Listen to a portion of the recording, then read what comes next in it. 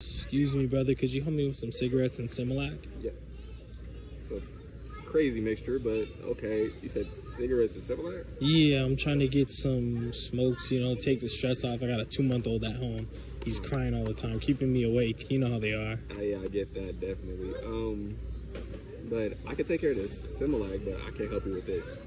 What do you mean? I mean, cigarettes are going to help you in any shape or form for that, right? You got a little one. He's going to grow up. He's going to want to go to the park. And if you keep smoking these, you're not going to be able to breathe and everything. It's going to be hard. You ain't going to be able to be around, especially if you keep going when he gets older. Honestly, bro, hand me these. I'll take care of this. You want another one of those? This is like $20, right? Yeah. Yeah. Go get a second one and here.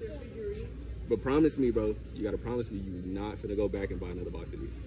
I mean, yeah, I can promise, man. You'll help me out? Yeah, don't do that, bro. None of these. Take care of the kid, and yeah.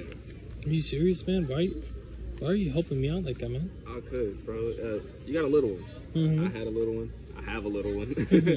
And the one thing that I know is most important about that is being there for your kids. Mm-hmm. My dad passed away to cancer when I was like 9. So I'm sorry, man. Yeah, I didn't really have him around, and it was hard. So if I can prevent that for you in your situation, I want to do that. Yeah, 2 of those, that's 40, that's extra $10. Maybe a toy for both of you guys to play with, just like that, to help them out. I just want to make sure that you do the right thing in this situation. I mean, thank you, man. Look, I wish more people were like you. Are you sure you don't need this money for your kid? Oh, man, I've been working at 7-Eleven for a while, so I got a few bucks saved up. I mean, what are you saving up for? Honestly, he loves Toy Story, so the new movie's coming out.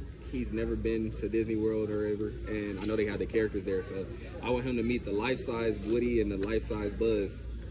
And yeah. So you're saving up to take him to Disneyland? Yeah, and Look, Disneyland is expensive, bro. No, it's crazy. $400 lightsavers. See, that's crazy, bro. I thought I was the only one who thought that was ridiculous. But no, look, man. Truth is, I don't actually need this because I don't have a kid. Take this back. Oh, I was just looking for someone kind enough in the store to help me out today because I want to help them out. You said you're saving up to take your son to Disneyland. Yeah. How about you take this and take him there today or this week? That's wild. What? That's all for you, man. God bless you, and thank you so much for. Bro, we might have to live at Disney now. What? Thanks, bro. I wish we had more people like you in this world, man. Thank you for making the right choice and taking the cigarettes too.